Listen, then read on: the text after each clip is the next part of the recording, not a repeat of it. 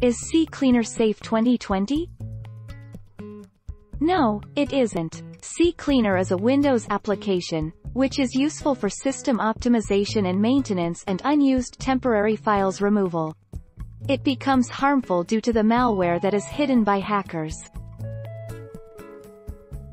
Does CCleaner still have malware?